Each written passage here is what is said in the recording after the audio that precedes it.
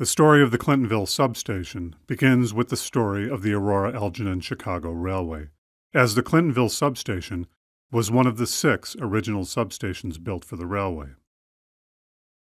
The early history of the AE&C Railway is a bit complicated, as it originated from various business interests operating horse-drawn cars in Elgin and Aurora in the 1870s and 1880s, until they electrified using trolley systems around 1890.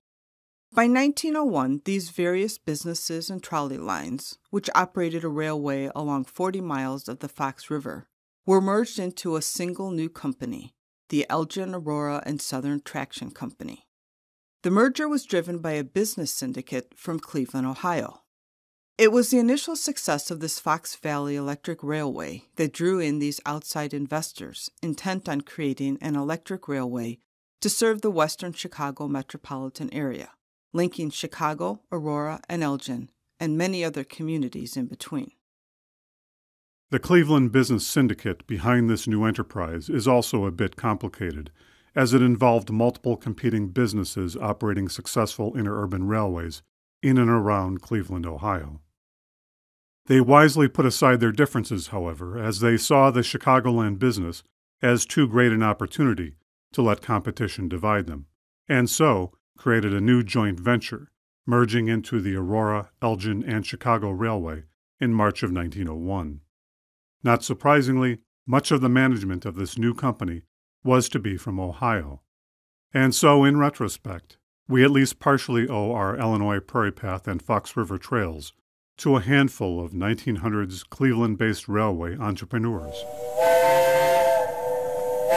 At this time, there were, of course, steam engine railways that were already providing passenger and freight service in this same area, such as the Chicago and Northwestern, the Chicago Great Western, Illinois Central, and others. However, the business opportunity for this new venture was that electric trains could potentially operate much more efficiently using a centralized power source. And from a passenger point of view, electric trains could provide a cleaner experience so that they wouldn't have to deal with the coal, soot, and steam from conventional trains, as well as a potentially faster service, as the lighter electric cars could clock speeds of up to 70 miles per hour or more, which was somewhat revolutionary at that time. What was also revolutionary about the AE&C was that up till this point, most electric railways used overhead trolley wires to power the electric cars, typically over streets in urban settings. Third rails were used sparingly, again mostly in urban settings, but the AE&C Railway was planned to be almost entirely powered by the third rail electrical system, extending for 30 miles east to west and almost 20 miles north to south, and well into the countryside. This was considered as something of an experiment by the industry, as the third rail method had not previously been built to such a scale. The advantage of a third rail for electric trains was that it could enable trains to reach very high rates of speed, unencumbered by overhead trolley lines. However, the technical challenges imposed by such a high-speed third rail system included at least 2 things. First, a highly reliable power source, and second, a very well-constructed, very stable, and very flat track bed. If Illinois is known for anything, it is its state of flatness. Illinois is second only to Florida as being the flattest state in the US of A. So it's no wonder that the Ohio Syndicate saw the Chicagoland topography as absolutely ideal for a high-speed electric railway based on a third rail system. And fortunately, they knew of just the engineers who could build it. At the time when the Cleveland Syndicate was forming in the late 1890s, Charles J. Jones, an immigrant from Wales and a graduate of the Western Reserve in Ohio, was working as the chief engineer for the Lorraine Steel Company, later U.S. Steel, in the Cleveland area, where he had the distinction of being a key engineer on the Lorraine and Cleveland Railway, which for some time held the speed record for electric railways. In 1899, the Cleveland Syndicate lured him away from his Lorraine Steel position to become chief engineer for the newly formed AE&C Railway at the age of 36. Ernest Ganzenbach, an ambitious 30-year-old immigrant from Switzerland, who had started his railway career in New York, was brought in as the new railway's electrical engineer. These two men were to lay out the design that launched a successful electric railway, and which proved adaptable to the evolving business and population shifts of the communities to the west of Chicago, and for decades to follow. Jones in particular was singled out for the overall design of the railway, the surveying, its construction, and its long-term adaptability.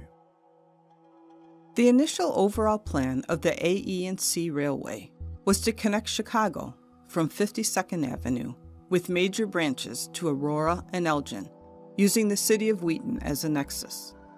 This new railway totaled almost 60 miles of trackway, with 19 miles from 52nd Avenue to Wheaton, almost 17 miles from Wheaton to Elgin, and almost 15 miles from Wheaton to Aurora, plus 7 miles along the Batavia branch. And it served an estimated population at that time of 100,000 potential patrons. To power the railway with a reliable electrical source, they would build a power plant in Batavia, Illinois, close by the Fox River, which would supply a continuous source of fresh water for the coal-fired steam engines that would generate 26,000 volts of three-phase 25 Hz alternating current. To distribute this power, 3 major high-voltage transmission lines left the Batavia power plant. Each of these AC feeders consisted of 3 balanced wires of 4/0 gauge aluminum cables, each wire being a half-inch in diameter. These feeders were carried overland by 40-foot-tall utility poles, spaced 80 feet apart, which also carried telephone lines for communication between dispatchers and train conductors. One high-voltage feeder traveled overland 4 to 5 miles southwards to the Aurora Substation No. 1 near Hanks Avenue in Aurora. A second feeder traveled overland to Batavia Junction, where it then followed along the railway line to the Warrenville Substation No. 2, a total distance of 8 to 9 miles. This same line then continued along the railway line to Lombard at Main Street, Substation No. 3, and thence to Maywood at 5th Avenue, Substation No. 4. The third feeder line traveled overland 8 to 9 miles northwards to Substation No. 5 in what was then Engleton. At Engleton, this feeder line was split, with one branch continuing northwest along the railway line to Clintonville, Substation No. 6. And the second branch headed southeast through Wheaton onto the Lombard No. 3 substation, and thence to the Maywood No. 4 substation. In this manner, the second and third feeder lines created 2 very large electrical loops, providing redundancy of electrical power along the dual trackway from Wheaton to Maywood, the main line. If one of the feeder lines failed, the main line would still have power on at least one of the dual trackways.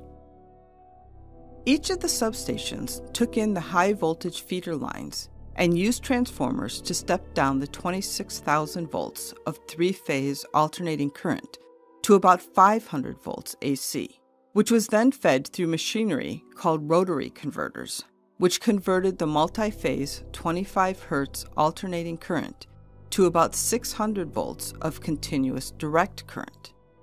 This 600 volts of direct current was then fed out to the railway line running alongside the substation, where the positive line was applied to the third rail, and the negative, or circuit return, was applied to one or both of the regular train rails.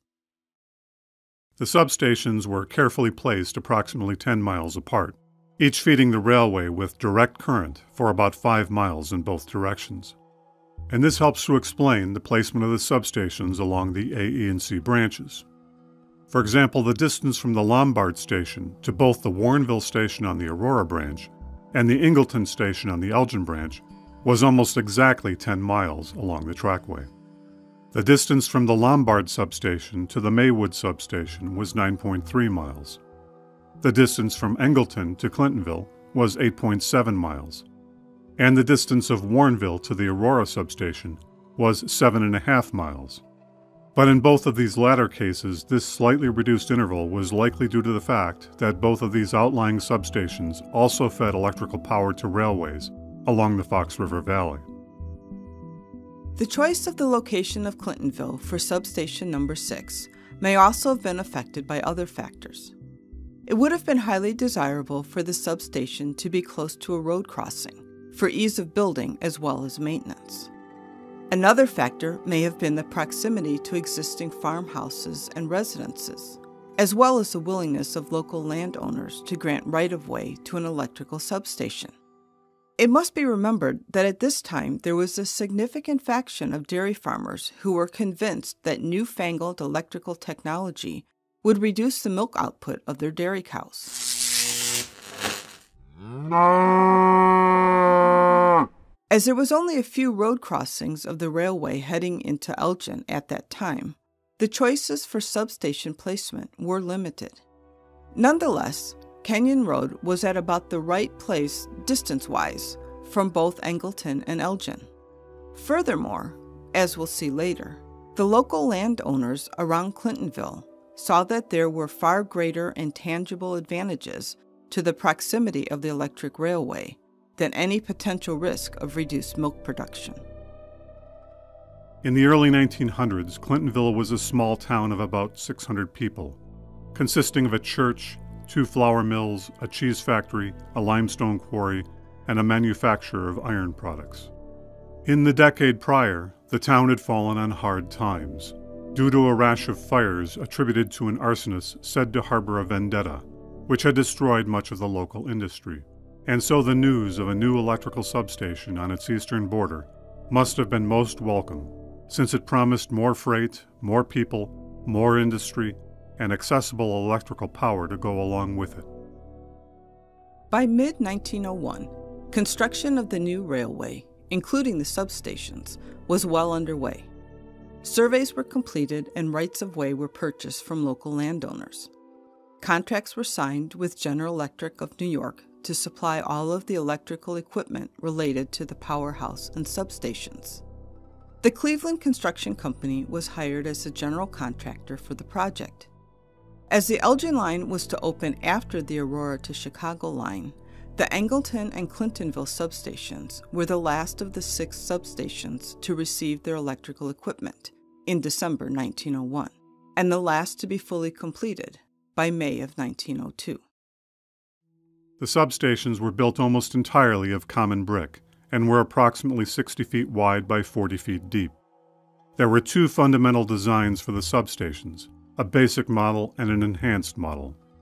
The basic model was what we see today in the Clintonville Station, where a single room on the main floor was used for electrical machinery with a tower over the back portion of the structure and a small passenger waiting area to one side of the platform in front of the building.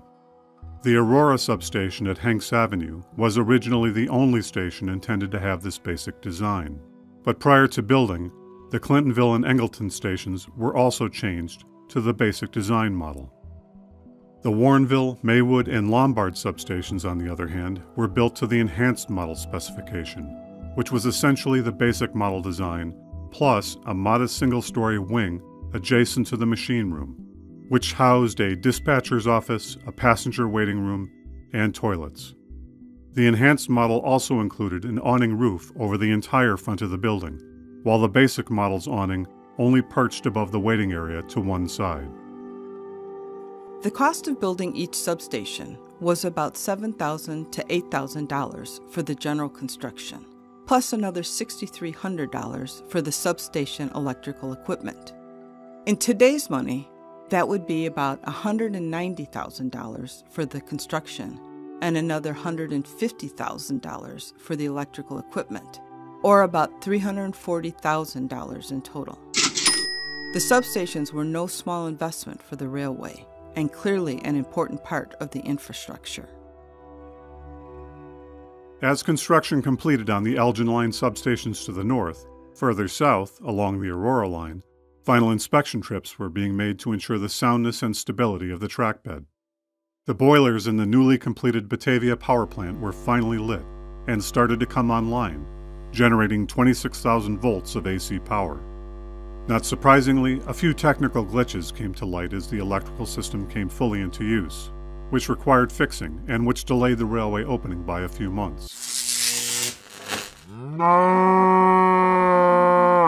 But the Chicago to Aurora line did then open to much fanfare on the 25th of August, 1902, with one-way fares priced at 25 cents, or about $6 in 2020 dollars, and 45 cents for round-trip fare, which is about $11 in 2020 money.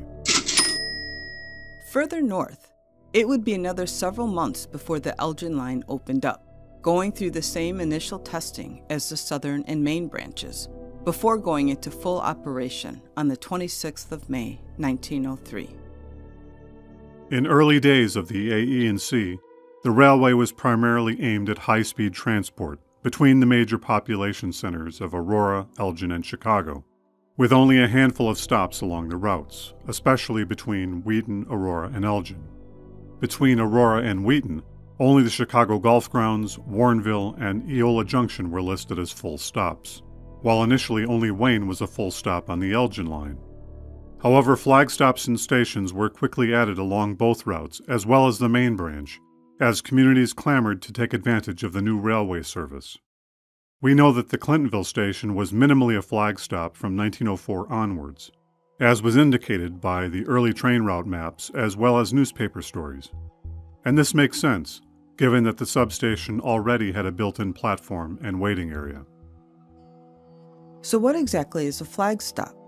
A flag stop, which is also known as a request stop, a whistle stop, or, in the UK, a halt, is a station where the train only stops if there are passengers or freight waiting, typically as indicated by a semaphore flag that is set by passengers near the platform. If the flag was set, then the train would stop at the station. Otherwise, it would pass through the station area at speed. Trains designated as express trains would typically bypass flag stop stations, even if passengers were waiting.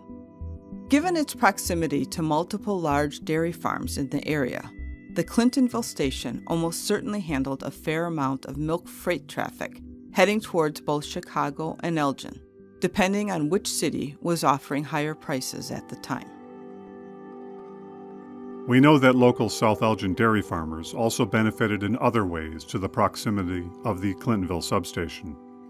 In 1903, Edward Kenyon, whose large dairy farm was just a short distance northwest of the substation, was among the first of the local farmers to utilize electrical power from the AE&C Railway.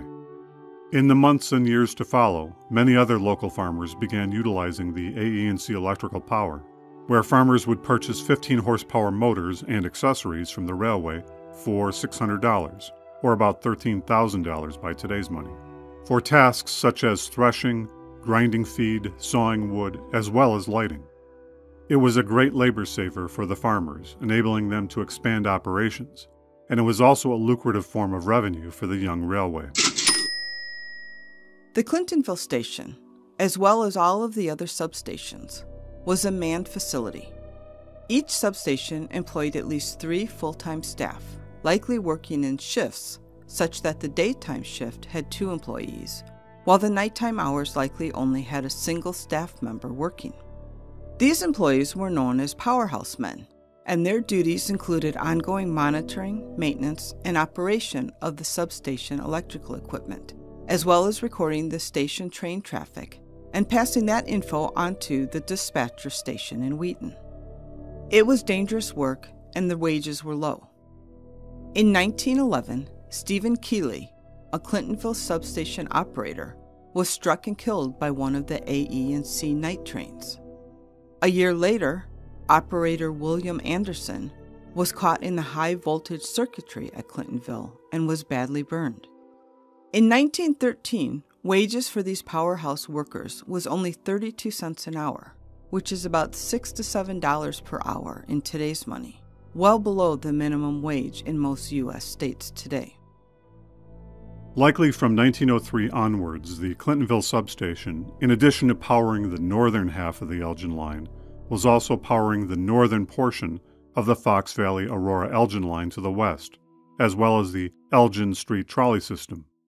In January of 1907, the Clintonville substation electrical equipment was overhauled during a 3-day interval so as to prepare it for yet another major electrical load, that being the newly built Elgin Belvedere electric line, which opened in February 1907. In both cases, these additional loads were handled by switching the AC load coming from the Batavia power plant through the Clintonville Station, westwards to both the Fox Valley Line and the Elgin Belvedere Line. The switching enabled the substation to manage that external load, as well as isolate those lines in the event of failures or maintenance, either upstream or downstream. The growth of passenger and freight traffic on the Elgin Branch, the addition and growth of new railways to the west, as well as being a source of electrical power to farmers and local businesses along the railway, all resulted in the need for expansion of the electrical infrastructure along the Elgin line of the AE&C Railway.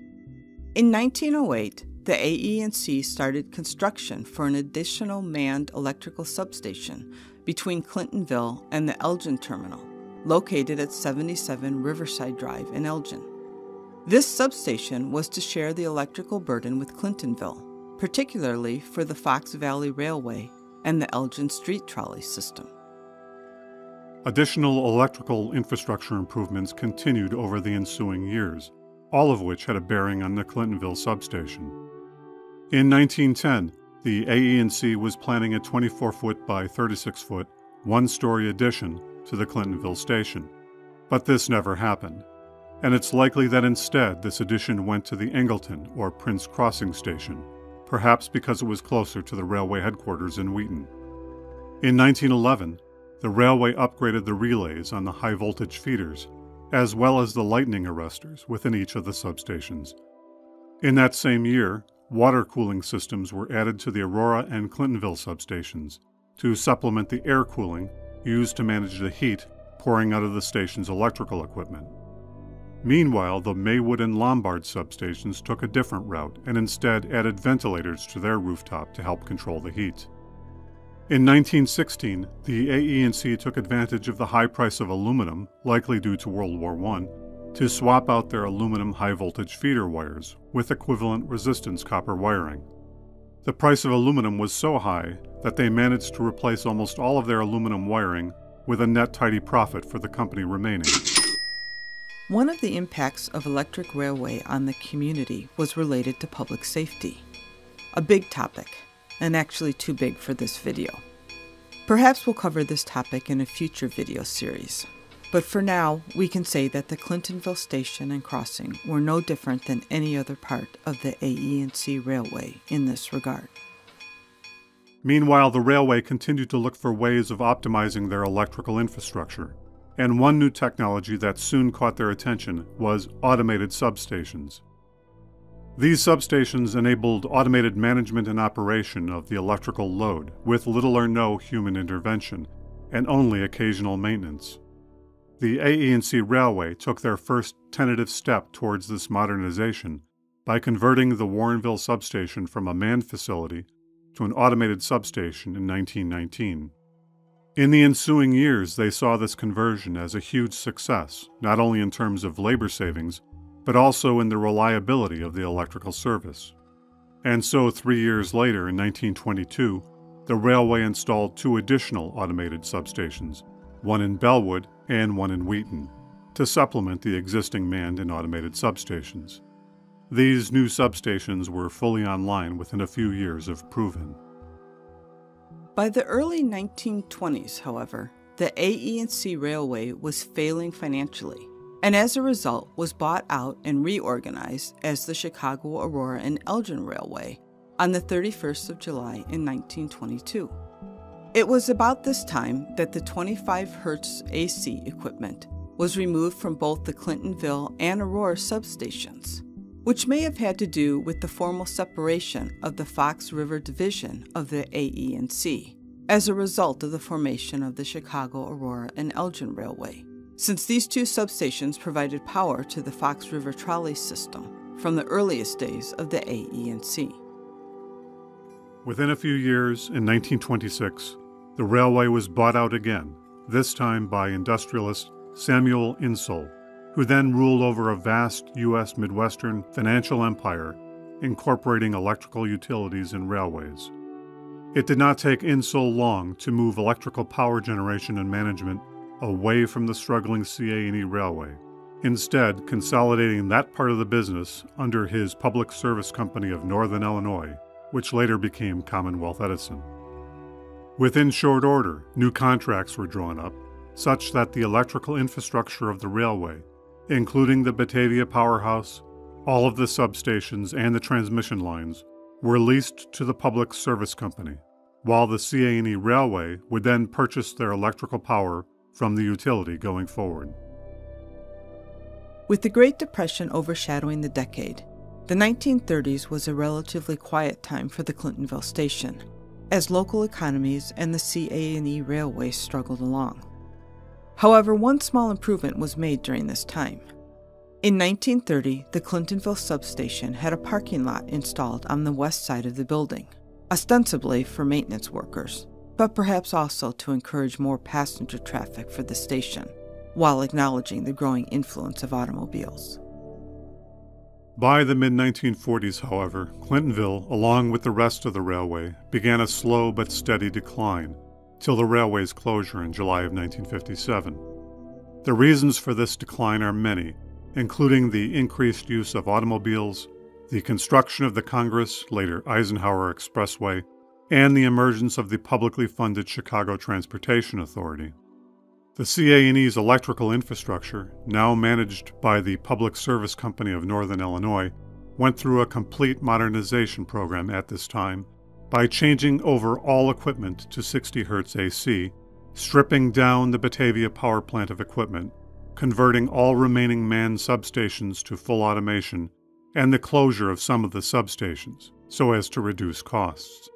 It is likely that Clintonville was one of those substations that lost its electrical equipment during this modernization, with the main switching room being emptied of machinery. At the same time, the Clintonville siding to the east of the main track line in front of the station was officially retired and no longer maintained. And so for the remaining 10 years of its life, the stripped-down Clintonville Station fell back to being only a flag stop on the Elgin Branch, before it was finally abandoned as a station in the late 1950s.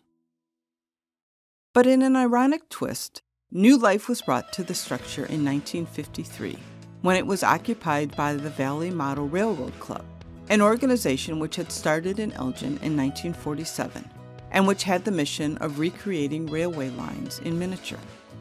Based on a handshake deal of $10 per month, or about $65 per month in today's money, they leased all but the waiting station area in the southeast corner of the building for their club activities, building large model train layouts for club member usage. Once the CA&E Railway stopped operations in the late 1950s, the club took over the entire building, including the former waiting area, converting it into a kitchenette. In the early to mid-1960s, the concept of a regional nature trail, incorporating the former CA&E Railway right-of-way, sprung into existence due to the work of some early visionaries such as May Thielgard Watts. The Illinois Prairie Path came to life in 1966 due to the tireless work of hundreds of volunteers, primarily in DuPage County to the east. But in 1971 and 1972, the state of Illinois acquired the CA&E properties along the railway in Kane County, and then leased those properties to the Kane County Forest Preserve District for a 20-year period, which enabled the fledgling Illinois Prairie Path to extend past the Clintonville Station and northwards to Elgin.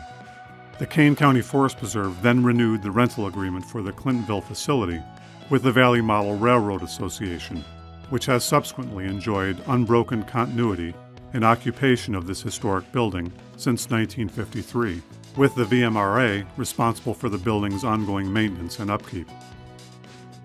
To that end, the Valley Model Railroad Association has made many improvements to the Clintonville facility over the past 4 or 5 decades, primarily to improve the building's maintenance and livability, but also to preserve the integrity of the building. For example, they removed the parapet along the front of the building, adding new gutters in order to improve drainage from the main roof. They have also replaced the tar and gravel roof with modern rubber seal roofing, repaired the aging brickwork, updated the electrical system, modernized the building's heating plant, and refurbished the parking lot, among many other enhancements. In the end, their zeal to recreate miniature versions of railways has resulted in a large-scale preservation of a key historic structure associated with one of the more important regional railways. In the next episode of this series, we'll focus on the Clintonville Station building itself.